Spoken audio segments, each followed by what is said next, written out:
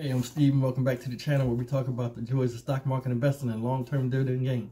If it's your first time stopping by the channel, hit the subscribe button. Trust me, you won't regret it. If you're a returning subscriber and viewer, as always, welcome back. Guys, a quick disclaimer. Today, later on today, I'll be dropping a Q&A video. Now, I got a little bit of questions that some people have dropped, but I'm looking for a little bit more. So if you got any questions that you want to know about me or situation, how I got on YouTube, what have you, anything, leave me a question in the bottom of this video in the comment section, and I'll be happy to answer it in the next upcoming video. Now, getting back to that, my game plan for December.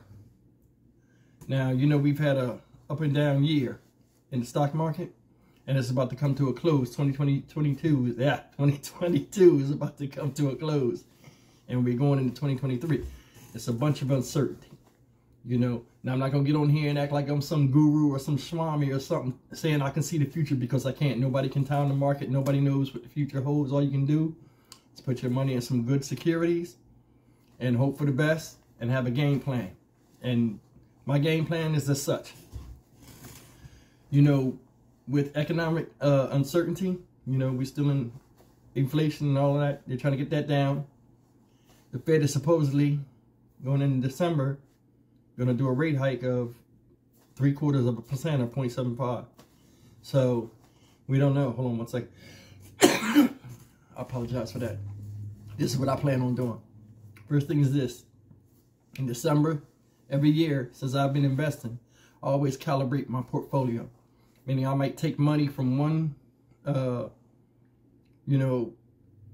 stock in my portfolio where I've made money, and I might relocate it, trade out of the position, trade some of the shares out of the position to build more capital in my account, or to put it in something else that I know is not doing too well.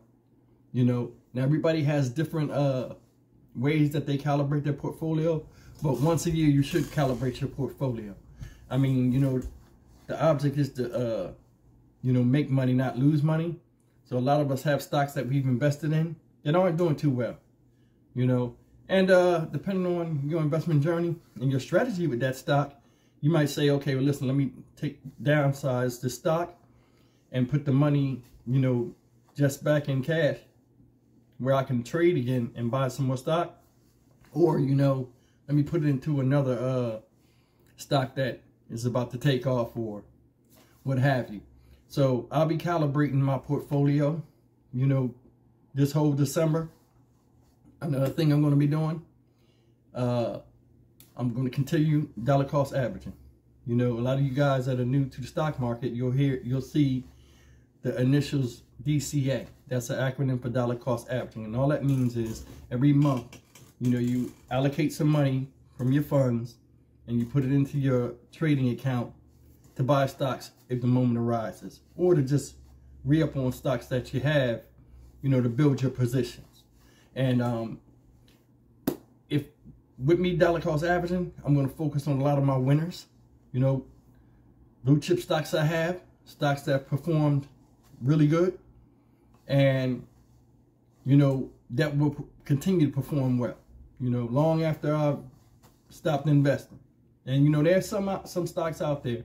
And you guys in your portfolios, you have stocks too that you believe in and that have produced amicably for you. So, just focus on your winners. Another thing I'm going to be doing, I'm going to be buying in the ETFs, exchange traded funds. Like I have a whole portfolio of ETFs, and the three that I'm going to be concentrating on, at present are VOO, VTI, and SCHD. Those are the three that three of the five that I have in this one particular portfolio that I'm really going to be, pouring money into, just to make sure that once the market flips, these ETFs are going to really take off and give a big boost to the portfolio in the whole and my net worth. So I'll definitely be messing with those. And for me right now, guys, the ETFs are the safest bet. because the ETF is just a basket of stocks. So like if one stock is faltering, or, you know, it's still held up by other stocks. So, I mean, from a safety concern, you know, until we figure out some of this, you know, what direction we're going to really go, you know, with the economy and everything else, right now, ETFs are the safest bet.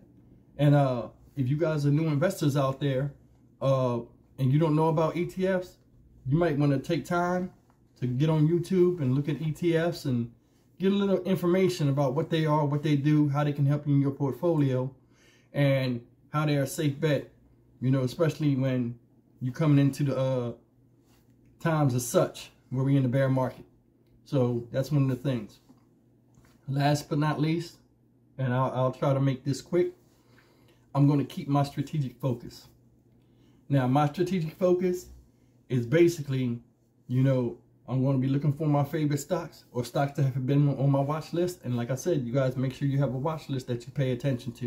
You don't have to watch the market every day, but, you know, just have some type of alerts on your watch list, and continue to dollar cost average in, save your money up, and have alerts to where your favorite stock hits at a number that's viable for you. You get that alert, you know. I can't tell you how many times I'm like, okay, I want to wait till this company, like the last company was Hershey. I want to wait for Hershey to fall a certain amount or get to a certain amount, and I'll buy into it.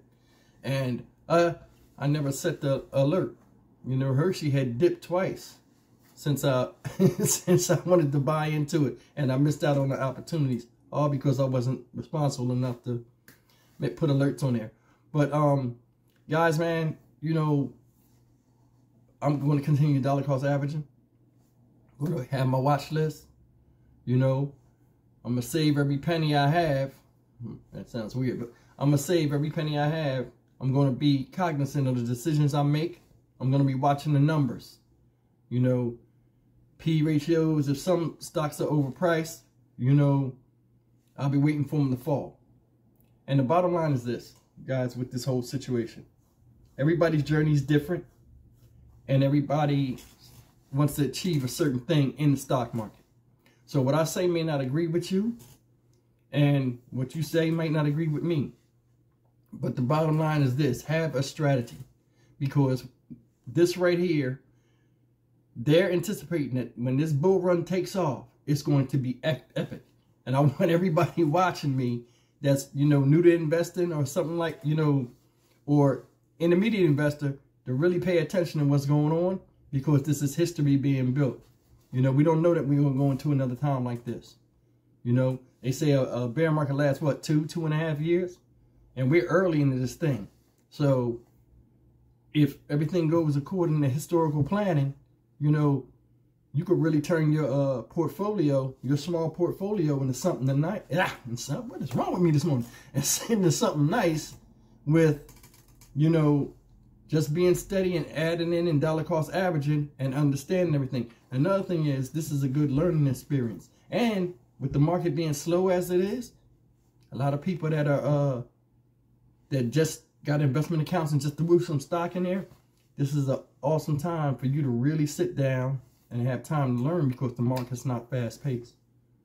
You know, like me, when I first started investing, I just started grabbing stuff. Because I'm like, oh, I see that. That's a good company. And I didn't know how to do the particulars. I didn't know how to read some of the charts. I didn't know how to look at and tell if a business is a good business or a bad business by looking at numbers. I didn't know any of that. You know, I just saw the name and was like, okay, I'm getting it. You know, and that's not the right way to do it. And you can wind up getting messed up doing that. But yeah, guys, I mean, Sunday morning, I just wanted to come in, drop a video, tell you what my game plan is, you know, going towards the summer. Now, in January, you know, I'll still be doing what I'm doing, but I'll also be watching, because this is what I think. A lot of people saying, oh, we might not have a Santa Claus rally because they say Black Friday wasn't too bad. You got to remember, it's still e-commerce. A lot of people ain't going to try to go out there, you know, especially Black Friday been getting a bad rep as of late anyway. A lot of people are not trying to go out there, you know, fighting and all that. Don't nobody want to be a part of that. But the thing is this, the rise of Amazon and other e-commerce, people don't even have to leave their houses now. So until the numbers come in, these CPI numbers and all that stuff in December, nobody will know. But they're talking about, oh, we might not have a Santa Claus rally in which, you know, in December the stocks take off because of all the spending and stuff.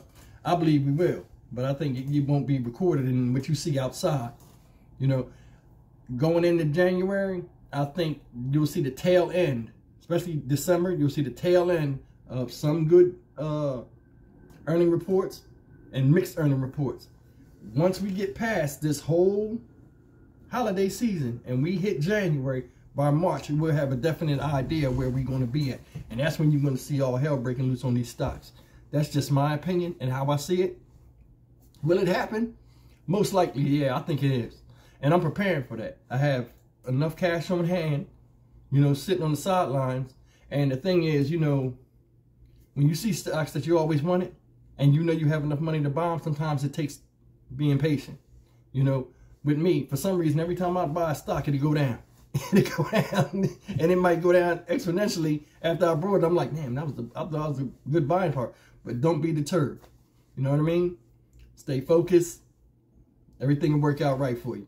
So, guys, if you could, man, leave me a comment. You know, with any question you want to ask me, like I said before, or just leave me a comment about what your plan is in December and what's your plan going forward in January. You know, I'm anxious to hear from you guys, some of you guys, and what you plan on doing. You know, because from me talking, you learn a little bit about me, and I learned a little bit about you guys. So I appreciate the comments, man. All comments are welcome. As always, like, comment, share, and subscribe. I'll see you guys in the next video. Take care.